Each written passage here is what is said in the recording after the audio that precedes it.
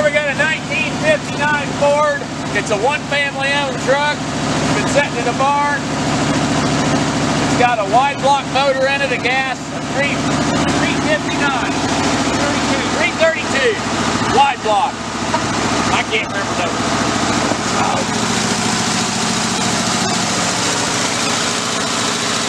Motor runs good. The clutch is out of this truck, so we can't raise the bed, we can't shift gears. You'll be glad to push it on your trailer for you. It's been sitting inside for many, many, many years. And it needs a new slave cylinder or master cylinder mode to make it work, is what they said. We're not going to spend any money on it, you see it. But it's a clean old truck. We'll get you the miles here. Pretty good body all around. 21,960 miles. The gentleman I got it from, he said his father-in-law bought it too. We got the title for it.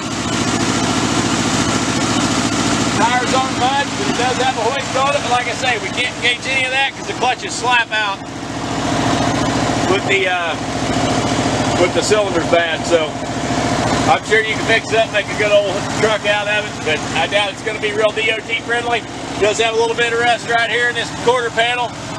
1959's held up pretty good for all the years. Metal dash, everything's original. It'll be a nice old truck to fix up. It's got dual cylinder hoist.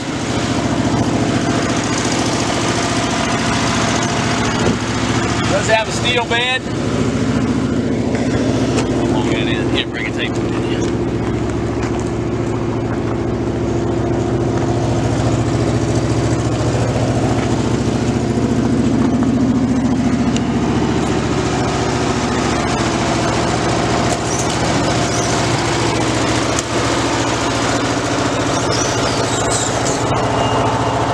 Long bed.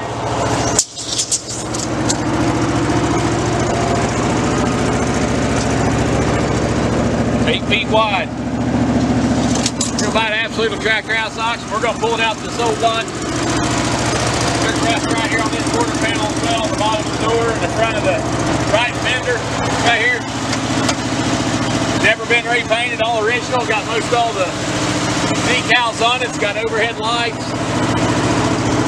All this little writing and stuff, pretty cool. Cool old truck. It's just an old truck.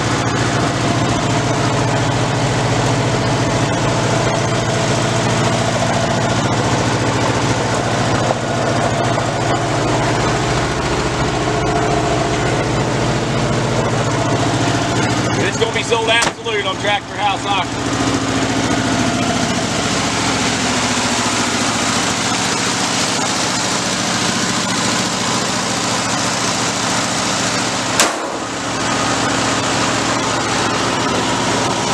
Tailgate for this thing we'll show you in a minute. We're going to just set it inside the bed.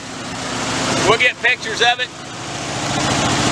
Get it and set it in there and we'll get